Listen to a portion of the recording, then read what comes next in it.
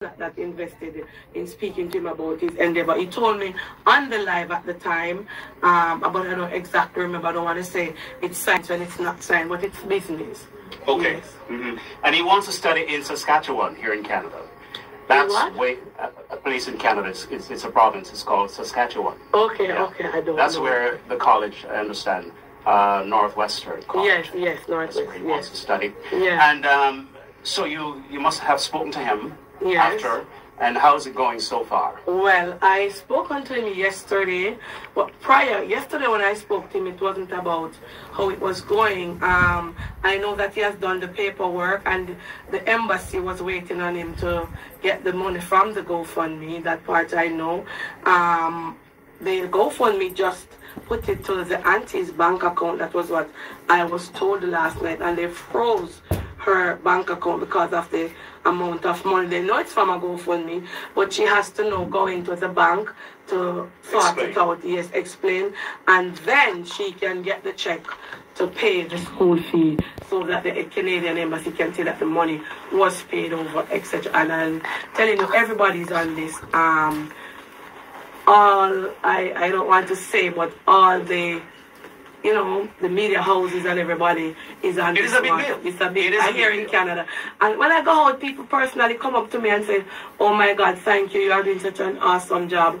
I pinch myself because I don't know how I did it. Everybody's rooting for him, and he's going to get the visa. I can tell you that far. But they're just waiting on the school fee to be paid over the bank to release it. That's how powerful social media. Your platform is. Yes. It's indeed a big, gigantic platform. Wow. Listen, I mean, when I see something like this, I really have to ask you as well, because you're friends with some other influencers, not just in Jamaica, around the world. Do you ever think that because of your power and your awesomeness of getting things done, that there might be some level of jealousy? I mean, how do you deal with that, if there is? Well, there is a lot of jealousy pertaining to me, but I've learned, I've grown a bit over the past year, should I say year, where I've learned to block out the negativity. I don't let it affect me. I don't want to give these negative people any kind of noise or anything, so I hold my head straight. I don't listen to certain things about me anymore. I have moved from a baby stage to now walking. So people always talk, and in life, if you do good, people are going to talk, and if you do bad, they're going to talk. And I see that my positivity has outgrown the negativity. When I come here, everybody sees me. Don't listen to those people. Don't talk about them. You are doing awesome. You're doing a fantastic job everywhere I go, and the calls that I get. So, that keeps me grounded, and, I'm good with that.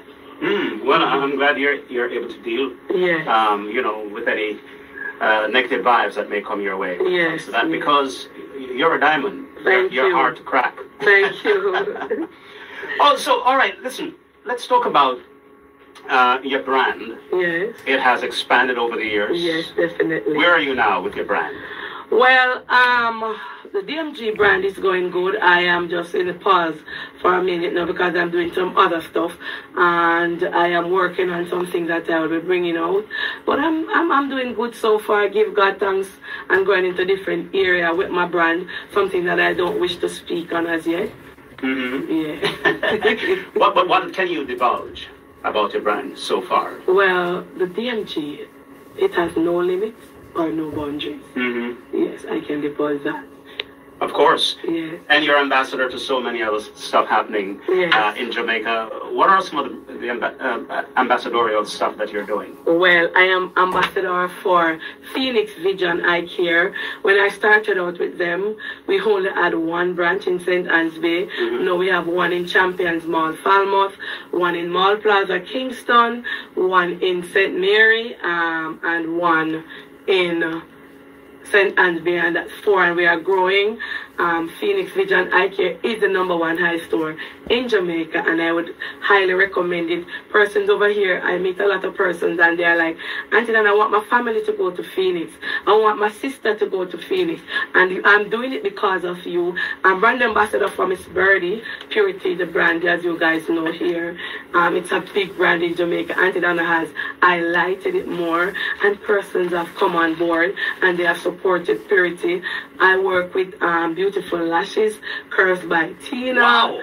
Misty Obsession. Oh my goodness. Yeah, quite a few, and pending. I have a new contract.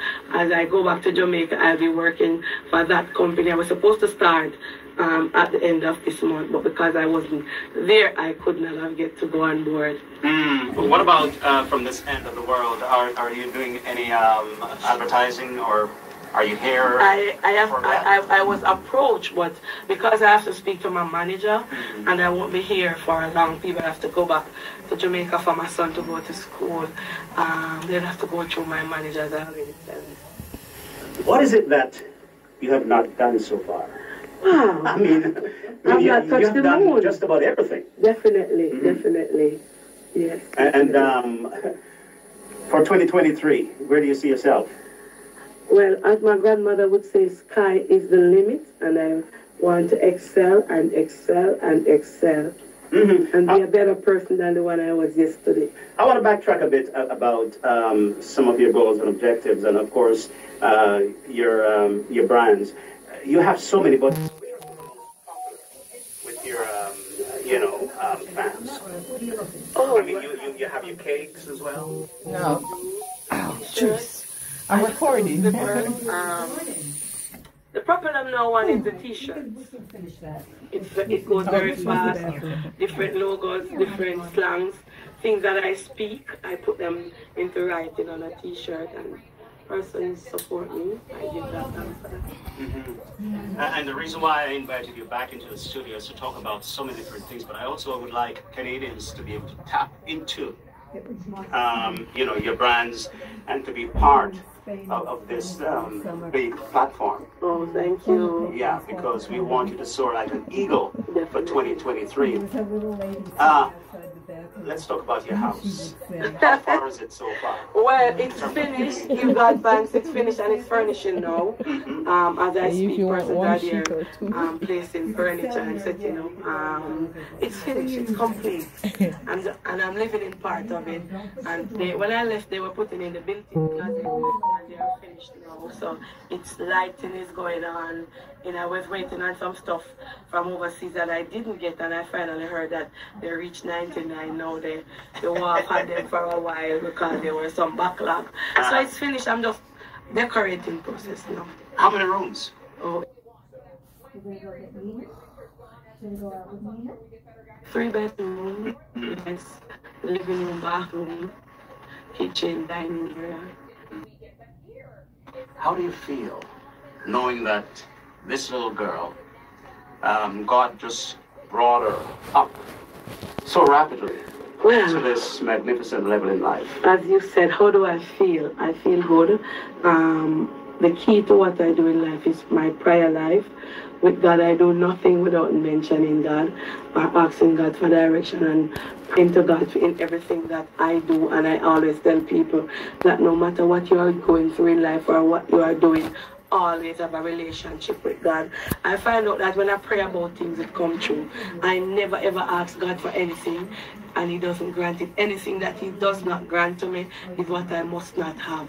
And that is my philosophy. I teach my kids that, and I teach anybody that comes around me that. So religiously, people might say, okay, I wonder how often Aunty Donna goes to church.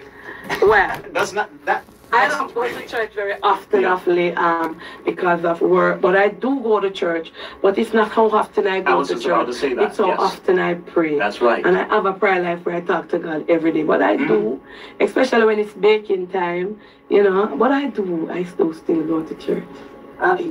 What bothers Aunty Donna when she lies in bed? When she's relaxed, when she's at home? What would really bother you?